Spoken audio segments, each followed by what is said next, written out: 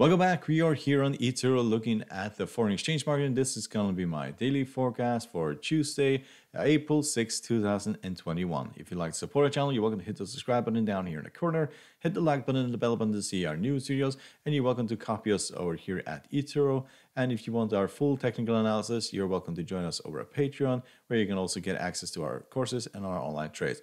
So the link is down below. You're very welcome to join. So we'll start by looking at the US dollar index, and as you can see, it has been absolutely hammered the last 4 trading days. So we have to, of course, on Friday we had a positive rally here, but today it just fell off a cliff, down roughly 0.5%, and now we are just above the 200 moving average. We are probably going to go a little bit lower than this. We can see that the last time we basically fell, we fell towards the middle of the Bollinger Band or the 20 exponential moving average before rallying. If we break below the 20 exponential, then we could head all the way down to the 50, down here at 91.35. If we rally from the 20 exponential, then we are most likely going to retest these previous highs here, or this just will go higher.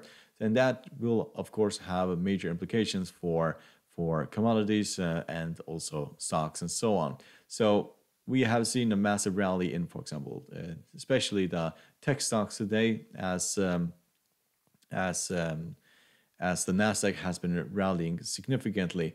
So this may be one-off. We may just see a pullback here and then continue rallying up towards 95. But if we break below here, then we'll most likely go significantly lower. We have been making lower highs, so we've basically been going higher in the US dollar index, and that has had major implications for example, most of the currency pairs that we are going to look at today. So we'll start by looking at the Great British Pound and the US dollar.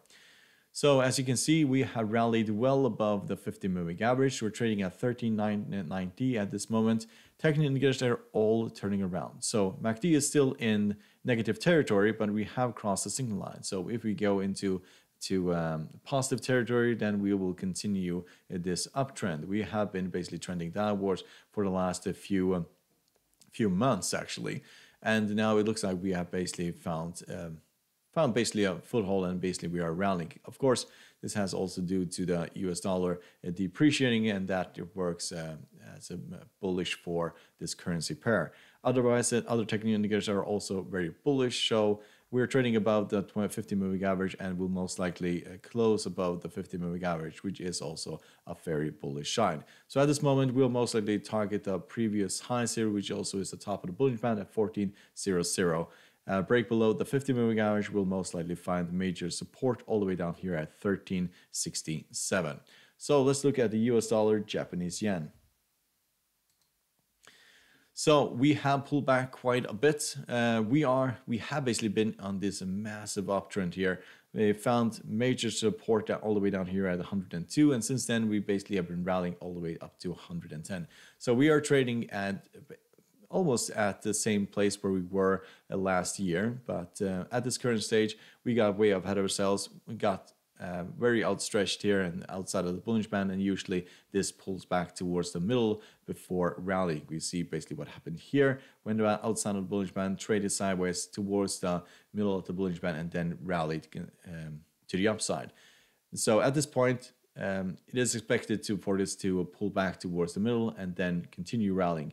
If we break the 20 exponential moving average here, then we could head towards the bottom of the Bollinger Band at 107. Otherwise, 110 it will most likely be where we'll find major resistance. Technical indicators, they are all turning around. It was basically about time, as this was significantly overbought as well. The RSI is still at 70, still on the edge of being overbought. Technical indicators otherwise are all turning around. So momentum is to the downside, but still this is buying the dip, or has been for the last few months. For example, here we have been bouncing off the 20 exponential, or at least the 4 last time we had major pullbacks. So let's look at the Euro US dollar. So also here we can see that the depreciation of the US dollar has been very bullish for this currency pair. We are rallying up towards the 20 exponential, and this is technically nothing really new. We have been rallying up towards the 20 exponential in the last few, well, basically a month and a half. So here rallied to the 20, broke down way below the Bollinger Band, rallied again and again. And at the moment, it looks like we're just continuing these rallies towards the 20, which most likely or have been sold into. We have this crossing of the 20 exponential and the 200 moving average.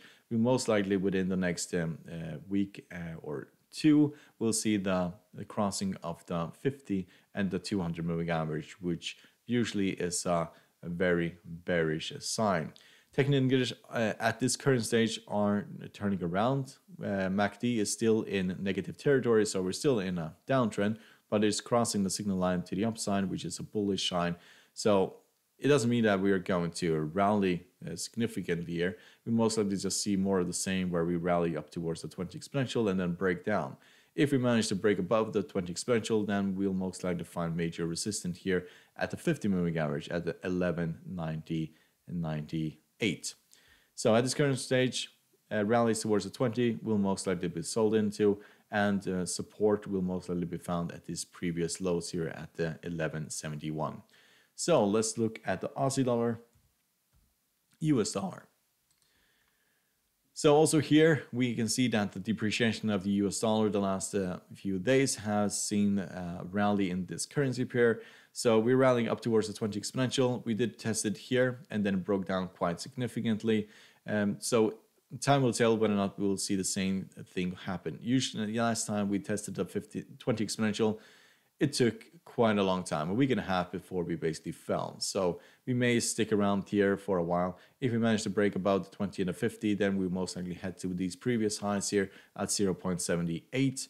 Break below here, most likely find support back at 0.7531. And if that breaks, then we'll head towards the 200 moving average.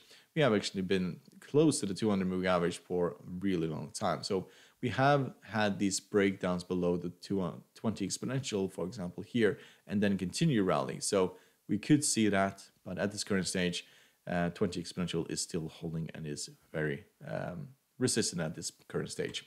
So let's look at the US dollar, Canadian dollar. So the US dollar, Canadian dollar, we can see that it's just more of the same. We have been rallying up towards the 50 and broken down, rally up to the 50 and broke down, and then we're just continue the same pattern here. So at this current stage, yes, we are trading just underneath the middle of the Bollinger Band. Technical indicators, they are all turning around at this current stage.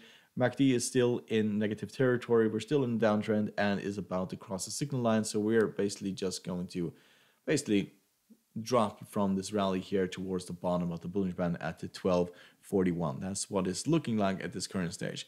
Rallies up towards the 50 will most likely be sold in, as that has been occurring for the last basically year. We have been rallying up towards 50 and then broken down nearly every single time. Occasionally we have rallied towards the top of the Bollinger Band and then broken down quite significantly. So the bigger the rally, the harder the fall in this currency pair. So at this current stage, most likely going to head towards the bottom here at 1242, and rallies towards the 50 moving average will most likely be sold into. Technical indicators are all turning around and are very bearish at this current stage. So I hope you find this helpful. You're welcome to support the channel by subscribing and hit the like button and the bell button to see our newest videos, and you're welcome to join us over here at Etoro or at Patreon. The link is down below. Good luck and thank you very much.